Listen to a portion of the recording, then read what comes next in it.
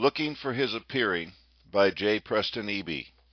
Chapter 18, The Coming of the Son of Righteousness, continued. The Lord was presented to us in a previous article as the morning star. He is now before us as the Son of Righteousness, the day spring from on high. How beautifully apt both these figures are, we have already seen, and this will become more evident as we proceed. We have seen the relationship between these two characters in which the Lord comes. He comes as the morning star. He comes as the Son of Righteousness. The morning star is the candle of the Lord that shines in the dark place of the heart, searching all the inward parts of the desires, affections, and nature. The Son of Righteousness is the arising of the glory of the Lord, shining in His full strength and majesty, dispelling all the darkness, bringing in the day of victory, life, and glory. In Scripture, the sun is called the day star. It is the star of the day. It is the one star in God's vast universe which gives us the light of day. Thus, in the prophetic Scriptures, the Lord is symbolized by the sun. The natural sun is the brightest luminary in the natural heavens. And to help us in correctly interpreting the meaning of the spiritual sun, 1 John 1 verse 5 informs us that God is light, and in Him is no darkness at all. The light which God is the sun of God's spiritual solar system. For the Lord God is a sun and a shield. Psalms 84 verse 11. In the Old Testament as well as in the New, we find that light is given as a symbol or picture of God. Indeed, its very definite language says that light is God, and God is light. The 27th Psalm begins with this word, "The Lord is my light." This phrase is found frequently in the Psalms, as, for instance, in Psalms 36 verse 9. "For with Thee is the fountain of life, in Thy light shall we see light." Also, Psalms 43 verse 3. "O send out Thy light and Thy truth. Let them lead me. Let them bring me into Thy holy hill, and unto Thy tabernacles." Psalms 56, verse 13. "For Thou hast delivered my soul from death. Wilt not Thou deliver my feet from falling, that I may walk before God in the light of the living?" Again in Psalms 89, verse 15. "Blessed is the people that know the joyful sound. They shall walk, O Lord, in the light of Thy countenance." There are 16 other references in the Old Testament besides these, which refer to light as emanating from God. These evidence the fact that in some intangible way, the physical creature that is such a mystery to us is associated with the person of God. We read in Daniel 2, verse 22, that light dwells with God. That is to say, light is a part of the very being of God. It is part of His own person, makeup, and nature. It is embodied in Him. Light has its origin in and emanates and radiates from God. From the brightest star in the universe to the tail of the tiniest firefly, all light comes from God. When God created, He began with light. Yes, when God said, "Let there be light," out of dark nothingness came billions of galaxies with billions upon billions of blazing stars. What is light? This question has been a puzzle for millenniums. People once thought light was something that traveled from a person's eyes to an object and then back again. If anything blocked the rays from the eyes, the object could not be seen. Since the 1600s, scientists have made many discoveries about light. They have learned that light is a form of energy that can travel freely through space. The energy of light is called radiant energy. There are many kinds of radiant energy, including infrared rays, radio waves, ultraviolet rays, and X-rays. And yet, light is something more than just waves. As you know, certain kinds of light will pass through objects that would stop waves. We can see only a tiny part of the different kinds of radiant energy. This part is called visible light, or simply light. While we recognize light as a physical creature, it nevertheless has what may be called a spiritual nature. One of the many marvelous phenomena of light is the fact that it can be passed through a physical substance as hard as rock, with its speed unimpaired and its nature unchanged. Even though it passes at many thousand times the speed of a bullet through a physical object, light leaves no hole to mark its passage, and the object through which it thus passed is undamaged. Glass, you know, is artificial rock. The same elements that make stone are used by man in his manufacture of glass. Indeed, the glassware of the laboratory is generally called flint glass, and had the American Indians possessed this type of glass, they would have chipped it into arrowheads and weapons superior to those of native flint. Man, by his art and device, takes the element of stone and transforms them into an artificial sheet of rock which he calls glass. Light, flashing through space, passes unimpeded through the physical substance, leaving no hole to mark its passage, being unimpaired in the process. When one physical substance can pass through another physical substance, leaving both unimpaired and unchanged, it is certainly related to the spiritual. Section: Christ the Light. And the earth was without form and void, and darkness was upon the face of the deep. And God said, Let there be light, and there was light. Genesis 1, verses 2 through 3. Now what was that light which God spoke into darkness in that long ago beginning? Was it the sun, or the moon, or the stars, as some Bible teachers try to tell us? It couldn't have been, for the sun, moon, and stars had not yet been made. They were not made until the fourth day. So this had to be some other light. Now if the sun, S-O-N, was the beginning of the creation of God, Revelation 3, verse 14, as he claimed to be, then he must have been connected with this first light somehow. And if he is the beginning and the end, the first and the last, then it is clearly evident that he himself was the light God brought forth at that time. Let us look at the last light in the next to the last chapter of the Bible. And the city had no need of the sun, neither of the moon to shine on it, for the glory of God did lighten it, and the Lamb is the light thereof. Revelation 21, verse 23. So in the end there is no need for the sun nor the moon, for the glory of God and the Lamb is the light. If he is the light in the end, he must have also been the light in the beginning, for he is the beginning and the end. Now let us consider some significant statements that Jesus made about himself. He said, I am the light of the world. The Greek, cosmos. He that followeth me shall not walk in darkness, but shall have the light of life. John 8, verse 12. If we limit the world, or the cosmos, to mankind, then we will fail to see the glorious place the sun has in God's great plan. The whole cosmos, we are told, was in darkness, the heavens as well as the earth, and the first and greatest need was light, and God brought that light into the dark universe, and that light was his Son. Jesus also declared, I am come a light into the cosmos, that whosoever believeth on me should not walk in darkness. John 12, verse 46. So what he said was, I am the light that came into the cosmos, to bring light into the darkened creation. He indeed was the light, but there was something greater far in him coming into the darkened universe than to just be a light. There was an infinitely higher purpose than that.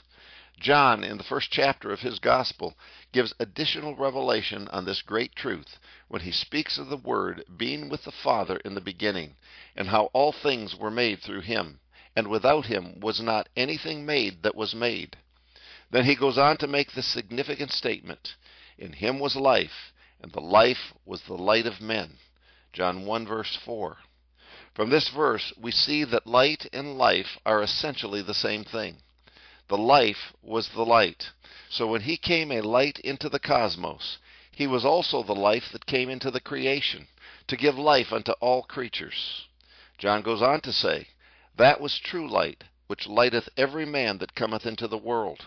John 1, verse 9. All other lights are artificial imitation.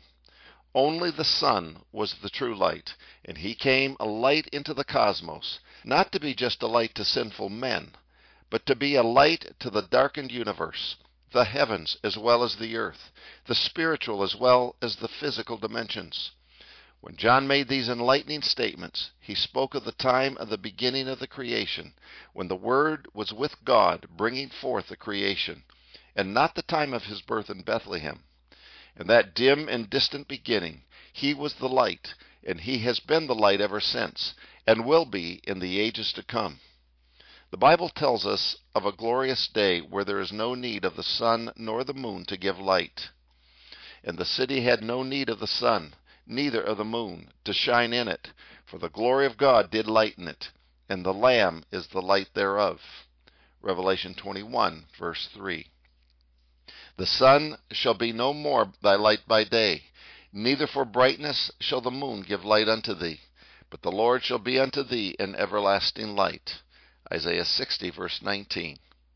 Christ was the true light in the beginning when the divine fiat was proclaimed, "Let there be light." But when God subjected the earth to this period we call time, it began with the creation of the sun and the moon. And God said, "Let there be lights in the firmament of the heaven to divide the day from the night, and let them be for signs and for seasons and for days and for years." Genesis 1, verse 14.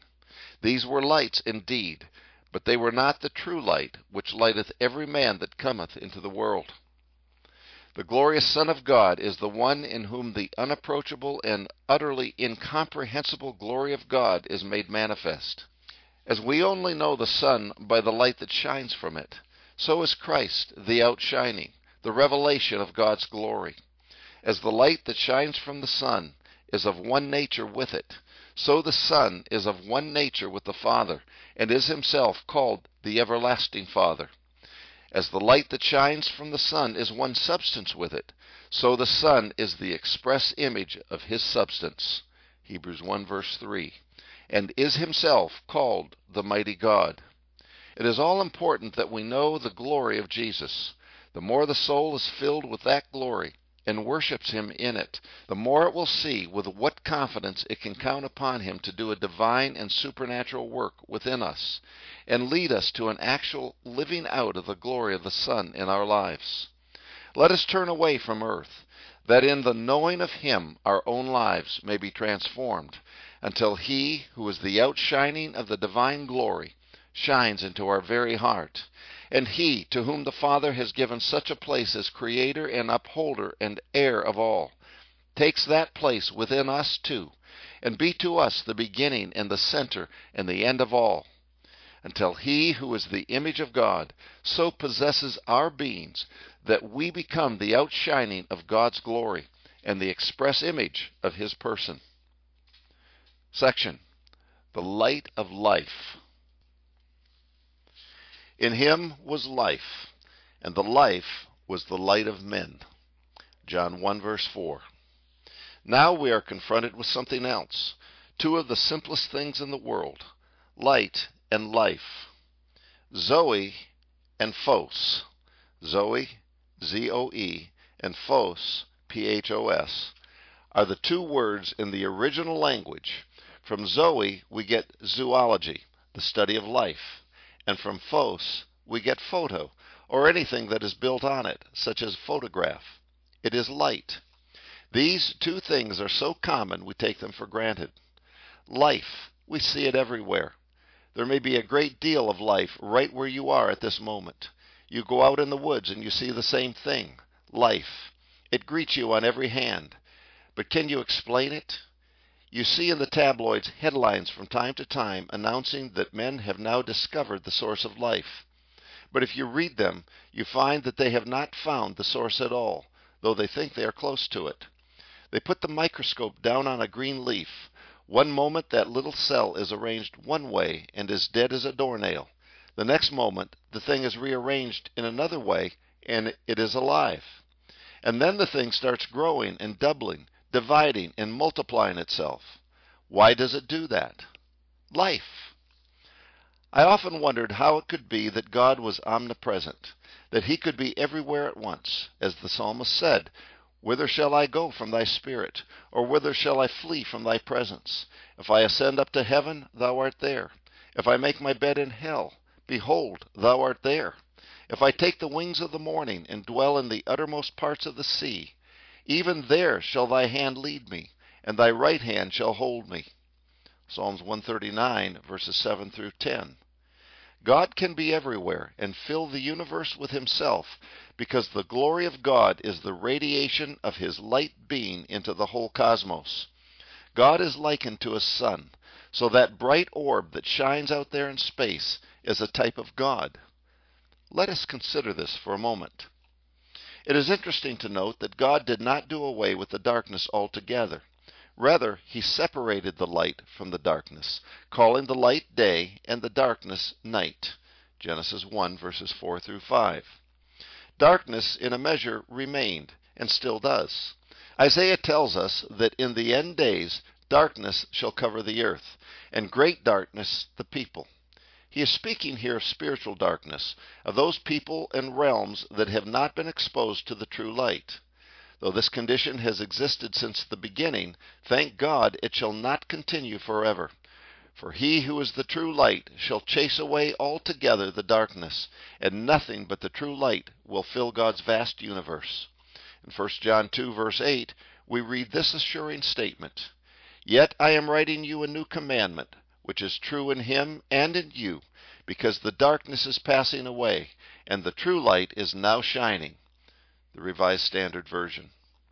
Thank God, the darkness is passing away like the night before the penetrating rays of the dawn. He who separated the light from the darkness in that beginning, because the darkness comprehended not the light, shall obliterate completely the darkness from the new creation. "Behold, I make all things new." There will be no darkness in it at all, for God is light, and in him there is no darkness at all. And when the final chapter is written, when the curtain comes down on the closing act of the grand drama of creation and redemption, God will be all in all. Light is life. Darkness is death. Whenever we read of light, it always speaks to us of life. When we read of darkness, it bespeaks of death. Light is that which dispels the darkness. When one brings a light into a dark place, the darkness flees. Because, you see, darkness is a negative thing. It is really non-existent. It is just the absence of light. Provide the light, and the darkness is gone. I have often wondered why the light in the beginning didn't do away with the darkness. The darkness remained. Why didn't the darkness disappear when the light came on the scene? If you turn on a light in a dark room, the darkness is gone. Where did it go? It didn't go out the door, nor through the window. It didn't go anywhere, because it is a negative, a no thing. So why didn't the light in the beginning dispel the darkness? The answer, of course, lies in the counsels of him who worketh all things after the counsel of his own will. God, in his infinite wisdom, planned to separate the light from the darkness, causing light and darkness, day and night, to coexist side by side, that through the progression of the ages he might reveal to the entire creation the awesome ability of the light to conquer the darkness. This is a great lesson, and once every being in all realms has learned it well, none will ever seek the darkness again. This is a great mystery. But the present creation was created on a level of death, and death was from the very beginning, and still is, the state of being of the physical world. As long as darkness exists, death will hold its power. Even before man graced this blue-green orb, death was in the universe, and this is why we see darkness as the first condition of creation in Genesis 1 verse 2. And God didn't do away with all the darkness. He ordained the night to remain. This meant that death remained in the creation. So everything of this gross material realm, when it was brought forth from the hands of the Creator, had the potential of death in it. Death was a built-in factor in all things. But included in God's great and eternal purpose is the abolition of darkness and death. And the Almighty, in working out his plan, is doing just that. When he has finished his marvelous purpose, there will be no more darkness nor death anywhere in the unbounded heavens. The last enemy that shall be destroyed is death. 1 Corinthians 15, verse 26. But destroyed it will be, and the Son, who is the light and the life, is the one ordained to perform this great task. When God separated the light from the darkness in the beginning, he called the light day, and the darkness he called night. We are also told that he made two great lights, one to rule the day and the other to rule the night. Man, with his limited carnal understanding, has restricted this to our solar day and lunar night, and to the sun and the moon. But our mighty Father had something infinitely higher in mind than this. These are mere types and shadows of a reality. There is a greater spiritual meaning to all this.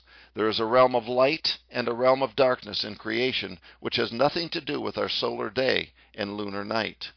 They are realms in the spirit, and we can be inhabitants of either.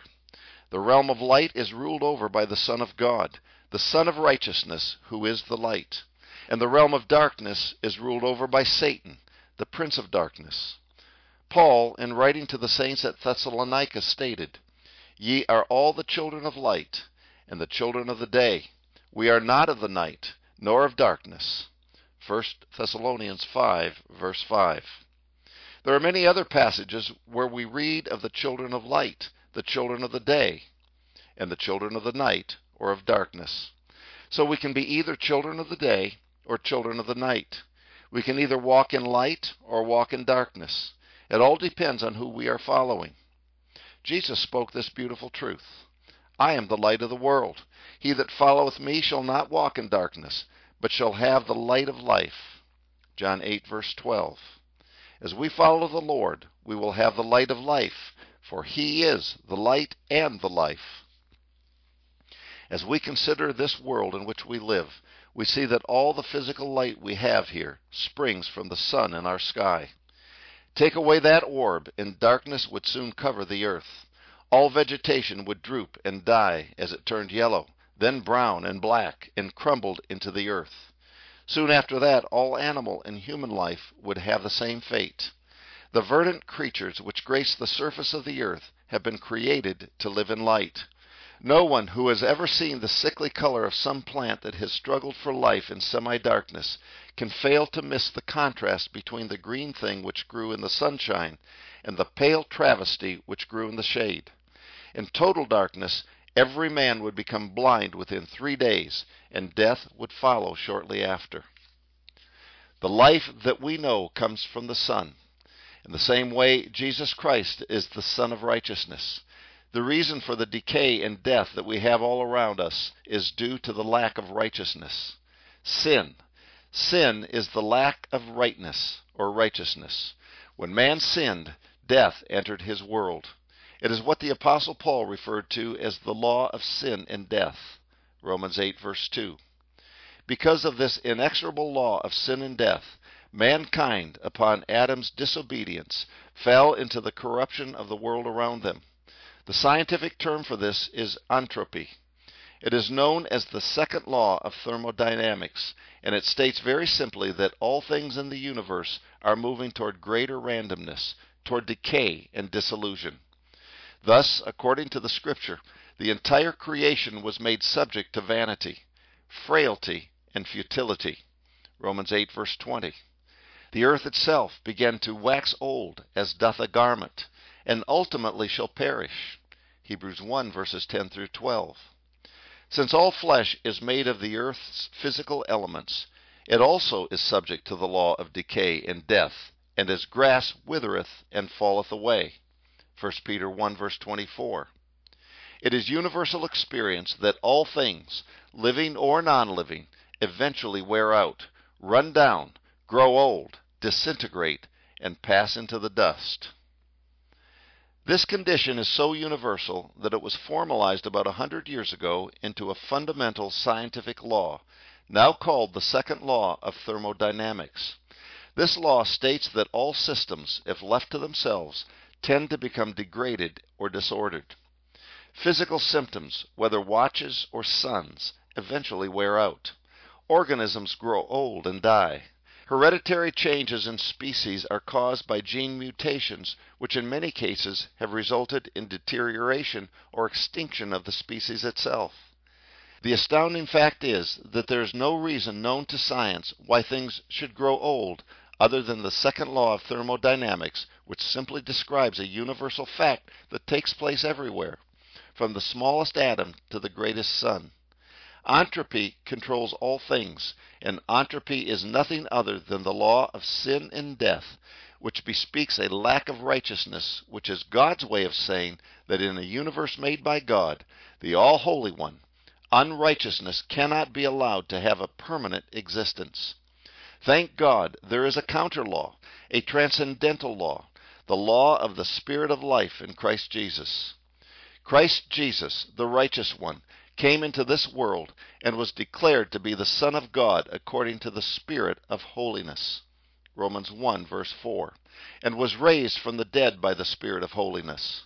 Can we not see by this how holiness is linked to life, and unrighteousness is connected to death? The law of entropy can be broken. The second law of thermodynamics can be transcended. The law of sin and death can be superseded. How, you ask? For if ye live after the flesh, ye shall die. But if ye through the Spirit do mortify the deeds of the body, ye shall live. For the law of the Spirit of life in Christ Jesus hath made me free from the law of sin and death. Romans 8, verses 13 and 2. Therefore it is the Christ who rises, the Son of righteousness. He brings light, and with light and illumination he brings life. The spirits that were drooping, and lives that were dying, and bodies that were corrupting because of unrighteousness and sin, begin to lift up and revive and live again. Though the sun is over 93 million miles out there in space, it radiates light, heat, energy, and life to everything on the earth. The nature of the sun is that of light, heat, and energy, and it radiates itself into all our solar system. Even though it is so distant from us, if it weren't for our atmosphere, the light and heat would burn everything to a crisp in a matter of minutes.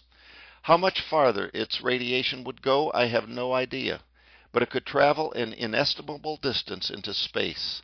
The sun supplies us with light, heat, energy, and life that is needed to support life on this planet.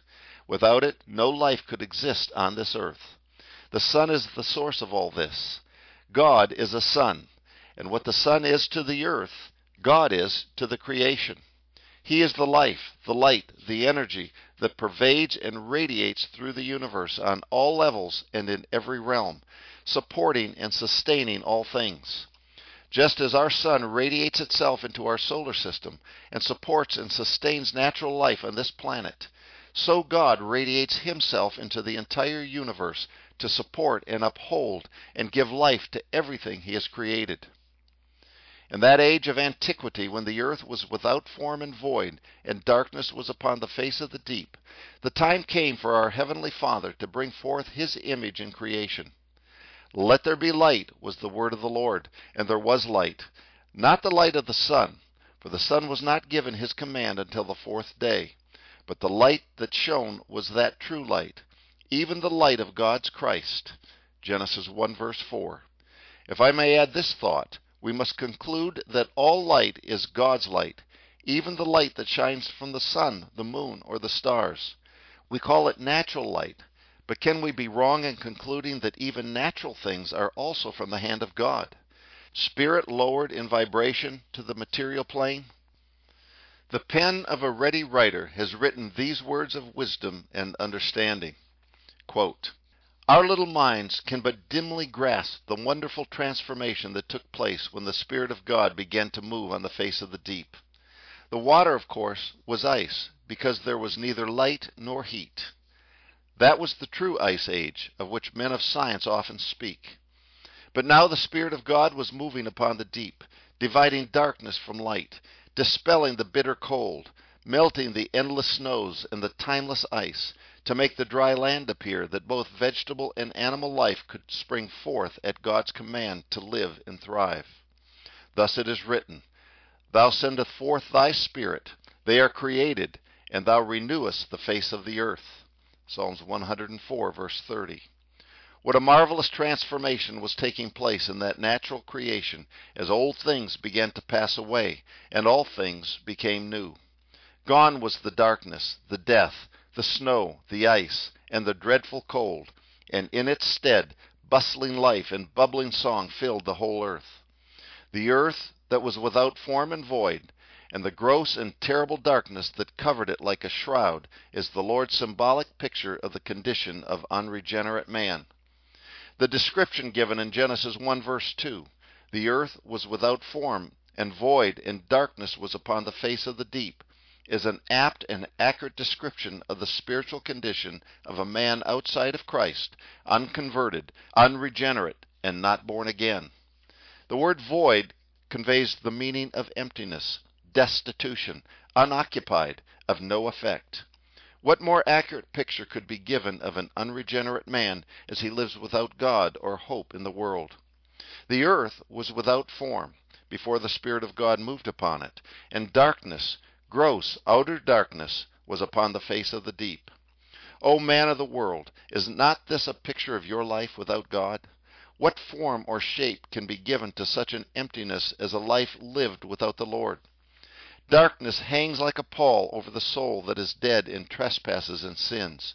And should one gain the whole world and lose his soul, it would profit him nothing at all. Moffat, in his translation of Proverbs 4 verses 18 through 19, has so significantly stated, "The course of bad men lies through darkness dim. They cannot see what makes them stumble. The course of good men, like a ray of dawn, shines on and on to the full light of day." End quote from the page.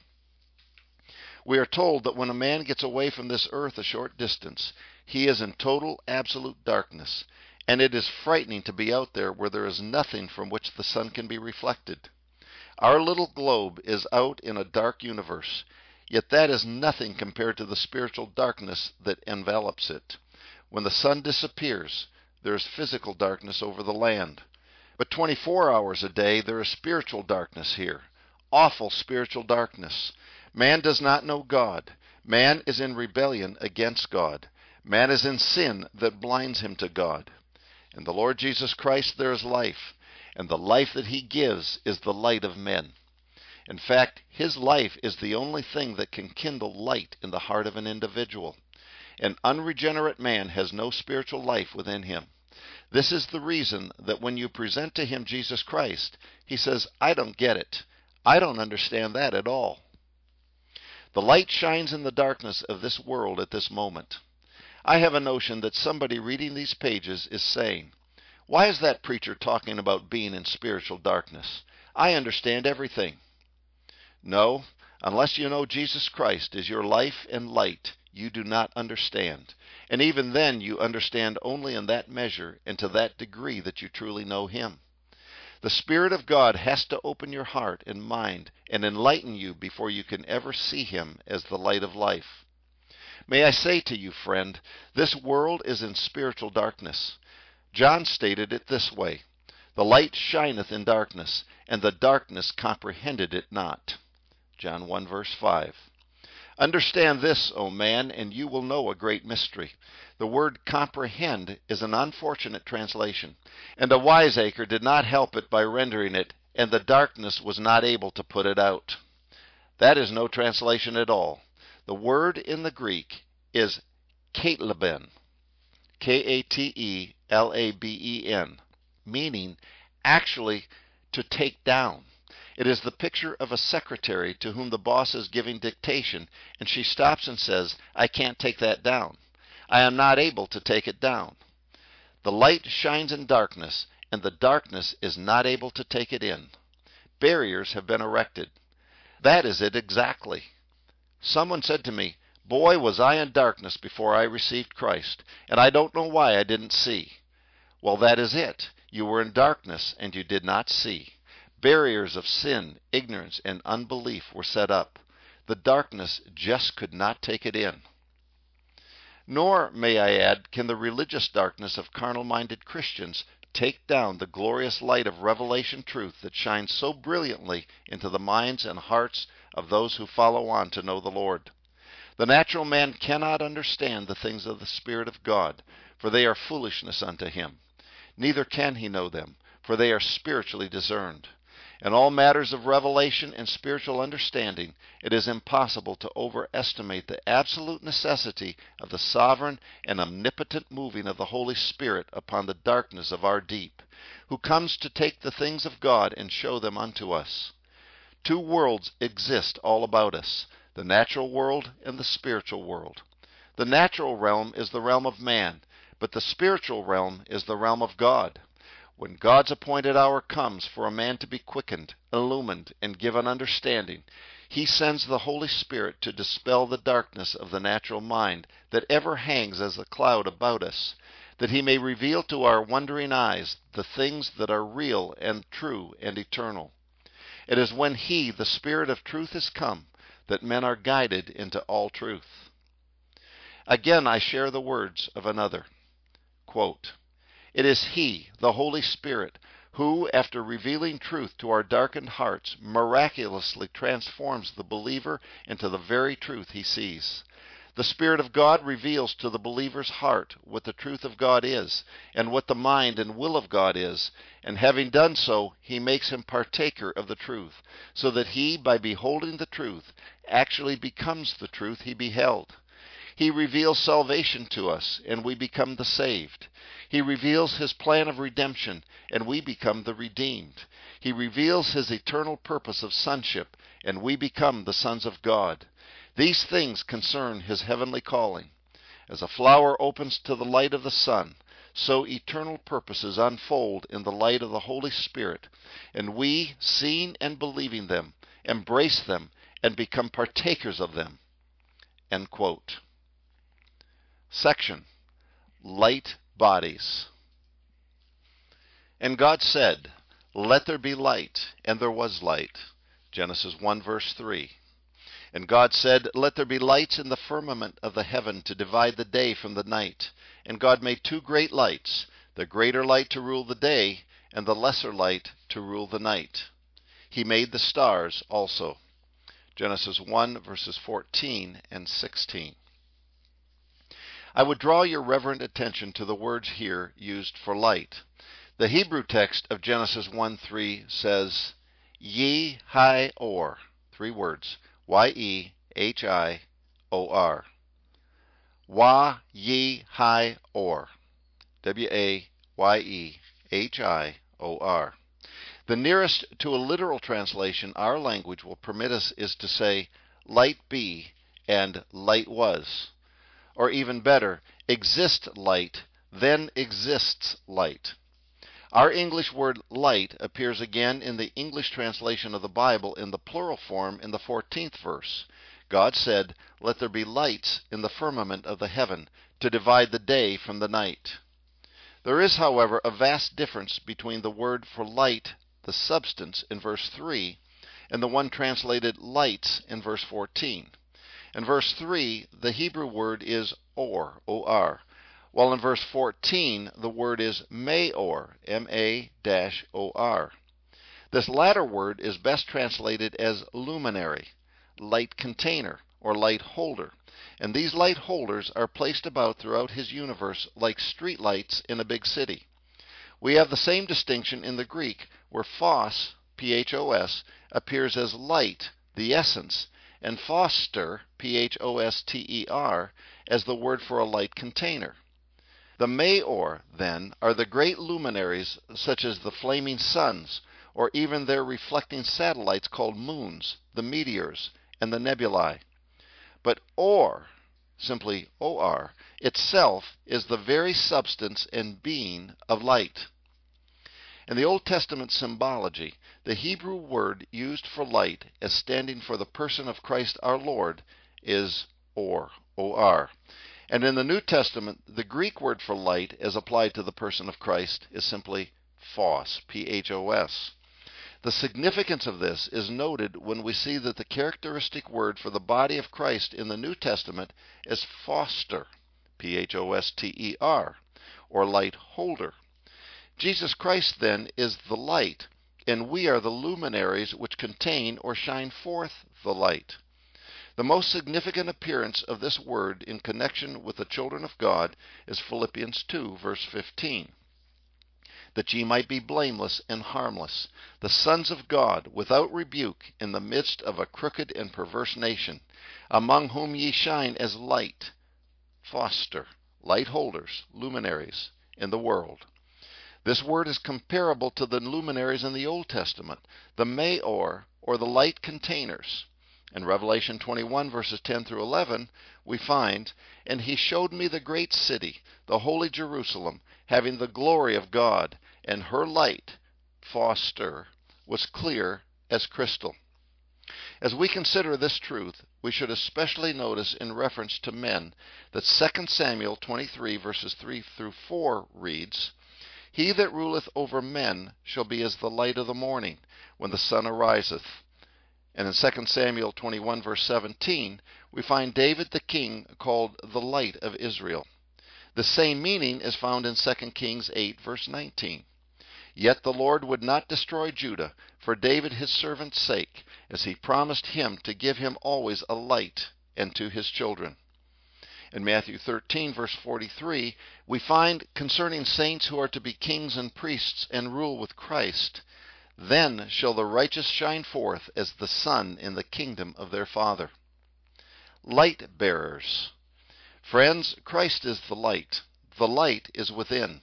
It must break through. It must arise. It must have preeminence in our hearts.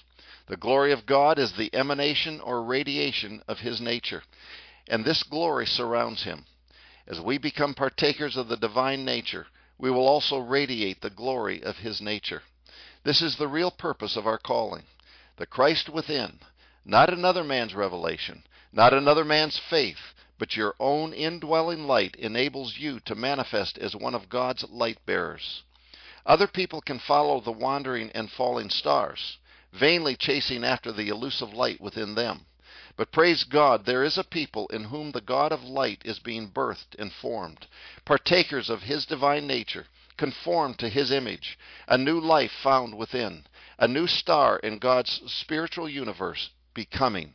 Each and every son of God must ultimately come to that place where all his need is fully met by the inner sufficiency of the indwelling Spirit of life, not from that which stands without.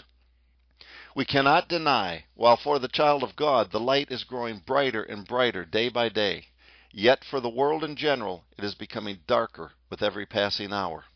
But God is not going to leave the world swallowed in darkness. He is preparing His messengers of light. His celestial luminaries will be established in His heaven, and they announce by their shining a new age to come, when light shall be upon every man. The sign company, Genesis 1 verse 14, which heralds the new creation of God, shall be made manifest. Yet what an humbling, purging, purifying process must be accomplished in this company ere God will exalt them in due time. He must thoroughly teach us complete submission to His will, so that we know it is by divine grace alone, and never anything in ourselves, that will give us this position. If you try to shine in God's heaven without first having been filled with Him who is the light of life, you will fail. Those religious ones, those great ones, those big names who streak across the sky in a vain effort to arouse the attention of the world, end in darkness and defeat. They are but meteorites, burning out as they fall through the atmosphere of earth. But in His time, God places in proper position His luminaries that shall shine with the glory of God for the ages. Light bearers. These are known collectively as Zion. For out of Zion the perfection of beauty God hath shined. Psalms 50 verse 2. God hath shined. Literally caused to shine. It means much more than just the fact that out of Zion God is shining. He is light. He is always shining. But more specifically, He will cause the light to shine through His Zion company. Divine radiance will find its expression through this people. Those who shall stand with the Lamb on the Mount of Light, Revelation 14:1, shall be vessels, light holders, luminaries, light bearers, through whom God shines. Arise, shine, for thy light is come, and the glory of the Lord is risen upon thee. For behold, the darkness shall cover the earth, and gross darkness the people. But the Lord shall arise upon thee, and His glory shall be seen upon thee. Isaiah 60, verses 1 through 2. There is a people upon whom our Lord is arising. He isn't going to arise in the skies of the physical heavens, as the church world ignorantly expects, but upon His people. For the Lord shall arise upon thee, and His glory shall be seen upon thee. His glory will not be seen streaking across the physical heavens, but upon His people. Darkness does cover the earth, and great darkness the people. But in spite of the abounding desolations, we live in the most glorious hour of all time for the people of God. For we have been selected by God to be priests with Christ in the grand task of bringing reconciliation, restitution, and restoration to the whole fallen world order. Nothing that man has done has so desolated the world that it is beyond hope. On the contrary, when we see sin and darkness all about us, let us be encouraged by the divine principle. But where sin abounded, grace did much more abound. Romans 5, verse 20. In the very midst of all this darkness upon the land, and gross darkness upon the people, God is arising upon His chosen ones. How joyful we are that God, who is the light, gets right down where the darkness is. He does not come from afar to dispel the night, but God commanded the light to shine out of darkness. 2 Corinthians 4, verse 6. First, God has met us right where we are. The dawning of God's day has blazoned our sky and made us a body of light to usher in a new day for all creation. The brightness of our rising brings the dawning of the new day. As we shed His glory abroad, we are lights in humanity's sky. So let no shadow of self keep your light from shining, but be one of God's scintillating stars. I cannot do better than quote the true and eloquent words of Ray Prinzing. Quote, in James 1, verse 17, we read of the Father of lights. As to His fatherhood, light can only beget light. And since He is the light, then He begets lights. Wust's expanded translation brings out that He is the Father of heavenly luminaries. And it is of His own will that He begat us with the word of truth, that we should be a kind of first fruits of His creatures. James 1, verse 18. The first fruits of His creatures are as He is, namely, they are to be lights. In giving further description to our Father of lights, the Amplified records in verse 17, in whom there can be no variation, rising or setting, or shadow cast by His turning, as in an eclipse. It seems that far too much of our past experience portrayed us as just being little moons, only reflecting some of His light to earth, to men. And there have been so very many eclipses. There are two important kinds of eclipses with which we are familiar. There is the solar eclipse, when the moon comes between the sun and the earth. Then the only light is that which shines out around, and in spite of the moon. Any time a ministry or vessel so being used comes between the sun, S-O-N, and the earth, then we surely have an eclipse, and the only light mankind receives at such a time is that which shines out around that ministry or vessel, literally in spite of that one. Oh, may God help us not to become guilty of eclipsing the light which needs to be shining upon men today.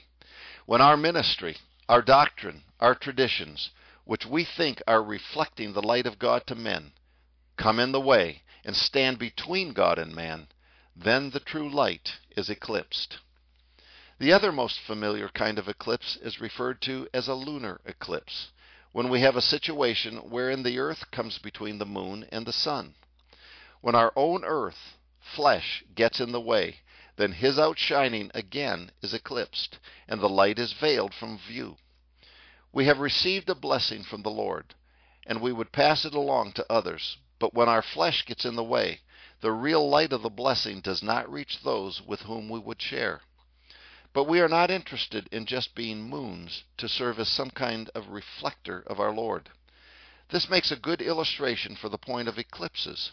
But we truly desire to become one in the sun, to possess His nature of light, and to have that inherent quality of light within. Praise His name. He shall bring a people into that state of being where there is full light. A very important part of the process is to bring us into oneness, until we no more walk in duality, partaking of both good and evil. For when thine eye is single, thy whole body also is full of light. Luke 11, verse 34. End quote. We are appointed to shine as the sun. We have now come to Mount Zion, to the city of the living God, as a shining scene of great splendor and brightness and dazzling beauty. It is not our desire to merely see the light, or tell of it, or paint it, or live in it, as fine as all that is. But we must become the light. Ye are the light of the world. Ye are light in the Lord. How unworthy and unprepared for such a calling we feel betimes. But, precious friend of mine, you may be poor, despised, unlettered, but if through grace there is a link connecting you to the Son of Righteousness, the light of the world, then you are in very deed a son of the day, and destined ere long to shine in that celestial sphere, that region of glory of which the Lamb will be the central sun forevermore. This is not your own doing. It is the result of the counsel and operation of God Himself, who has given you the light of life, joy and peace, triumph and glory in Jesus Christ. But if you are a total stranger to the hallowed action and influence of divine light, if your eyes have not been opened to behold any beauty in the Son of God, and no attraction to that place by His side, then, though you had all the learning of an Einstein, though you were enriched with all the treasures of human philosophy, though you had drunk in with avidity all the streams of human science, though your name were adorned with all the learned titles which the schools and universities of this world could bestow, though you were piously devoted to the grandest creeds, traditions, rituals, ceremonies, and service of the revered religious systems of earth, yet you are a son of the night, a son of darkness, and are just as dark, just as void, just as formless and empty, just as dead as was the desolate earth from which you came, before that memorable day in which God said, "Let there be light," and there was light. Section: His image impressed. This study would not be complete without suggesting that there is another word for light in the Greek text of the New Testament, which appears in text only twice. This word is photismos, Photismos, and we read it in 2 Corinthians 4, verses 4 through 6. In whom the God of this world hath blinded the minds of them which believe not, lest the light, photismos, of the glorious gospel of Christ, who is the image of God, should shine unto them. For we preach not ourselves, but Christ Jesus the Lord, and ourselves your servants for Jesus' sake. For God, who commanded the light to shine out of darkness, hath shined in our hearts, to give the light, photismos, of the knowledge of the glory of God in the face of Jesus Christ. This word is the basis of our modern term photograph, and this is the literal implication of the text. Photography is a way of recording a scene by the creation of an image by light. Light travels in a straight line at the speed of 186,000 miles per second. When light hits something, it bounces back, or is absorbed. If it bounces back to your eye, the object looks bright. If it is absorbed, the object looks dark. When you snap the shutter of your camera, this permits the light that bounces back from a scene to pass through the lens of the camera to the film at the back of the camera. The film at the back of your camera is a sensitive silver screen. Units of light strike it and leave an invisible record, a latent image. Each unit, sent to its proper spot by the lens, adds a little to the pattern of light, thus reproducing the scene the lens sees, and pressing the picture image on the film. Light has literally taken the image of the thing being photographed and transferred that light image onto film. Later on, chemical development makes the latent image visible. According to 2 Corinthians 4, verse 6, the face of Jesus Christ is literally photographed upon our countenance to become our light and glory, and the face we show to the world should be the illumined countenance made so by the light of God impressing the image of Jesus Christ upon us. The light that creates this image upon us is the light of life, that same incorruptible life which erupted as light before the astonished eyes of those chosen disciples who climbed with Christ to the invigorating heights of the Mount of Transfiguration. We are told in Matthew 17, verse 2, that he was transfigured before them, and his face did shine as the sun, and his garments became white as light. In the 9th chapter of Mark, we are told that his garments became glistering, which in the Greek means to lighten forth, flash forth like lightning. Within that form that was marred more than the sons of men dwelt glory ineffable. As he prayed upon the Mount of Transfiguration, he opened a little way the robe of humanity with which he had covered himself when he came down to earth, and his majesty and glory burst forth. The glory of the Transfiguration was the momentary unveiling of the glorious heavenly light that is brighter than 10,000 suns.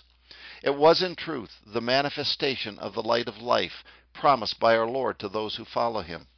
John 8, verse 12. It shone from his face. It glistered from his garments. It surrounded him like a halo. It radiated out from him with blazing brilliance brighter than any noonday, the light that swallows up all darkness and death of the carnal realm. This was resurrection life, kingdom life, incorruptible life. And beloved, this beautiful picture tells us what our incorruptible bodies will be, the radiant light of life that Christ himself actually is.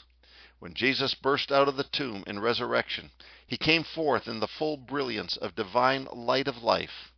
In this glory, Paul saw him in his Damascus vision, a light brighter than the noonday sun. Acts 26, verses 13 through 14. And in this way, John beheld him in wonder of the Patmos vision. Revelation 1, verse 16. And this, beloved, is the glory the saints will possess when the fullness of his light of life has been experienced in spirit, soul, and body. And in those blessed sons of light will be fulfilled this marvelous promise. Then shall the righteous shine forth as the sun in the kingdom of their Father. Who hath ears to hear, let him hear. Matthew 13, verse 43. Amen. End of chapter 18.